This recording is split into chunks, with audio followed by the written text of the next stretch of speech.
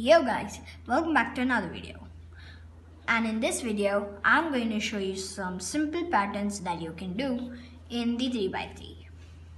So first we'll start with the dotted pattern.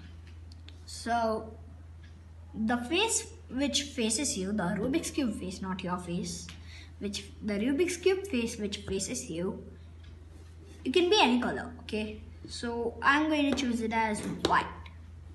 So next to white there are multiple colors like red, green, orange and blue, okay? So next to white, not like opposite of white, okay? So if it's orange, if orange is the color which you have chosen, the colors near are yellow, blue, white and green. So I'm going to be choosing white.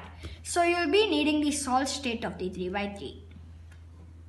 To make the first one, you just have to do like this. One middle layer turn, and then the middle white bar should go down.